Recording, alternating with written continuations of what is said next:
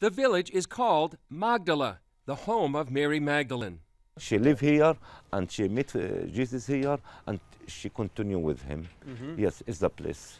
Israeli archaeologist Arfin Najjar oversees the excavation at Magdala. He says the city lay hidden all this time by just a small layer of dirt. Some place almost you touch the surface and you have the wall, waiting for us 2,000 years to when we were coming.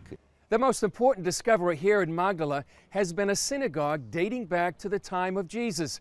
According to archaeologists, it's the first synagogue uncovered in the Galilee. An expression that appears many times in several places of the Gospel. Jesus went around Galilee preaching in their synagogues. So this is the closest synagogue to Capernaum where he lived. So most likely he was here many times. In it, they discovered a 2,000-year-old treasure. They call it the Magdala Stone, and some archaeologists say it's the most important discovery in decades. CBN News first reported on the stone just after it was uncovered in 2009.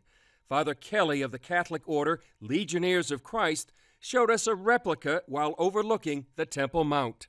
This particular Magdala stone is the most important discovery ever made related to the Second Temple, the temple at the time of Jesus, which Herod redid.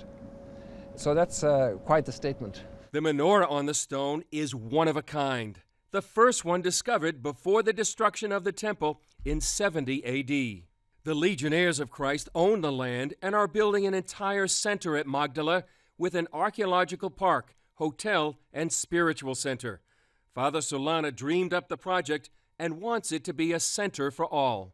I'm pretty sure it's a gift for the world, for culture, for religions, for Israel, of course.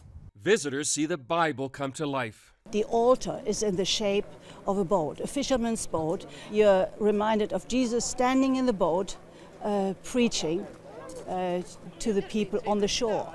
So for me, the whole gospel story has come alive for me here, and it'll never mean the same ever again. Father Solana sees the motto of the center, Duc in Altum, Latin for go into the deep, as a message for today. Somehow Jesus tells to all of us, go into the deep, try again. You can't, go.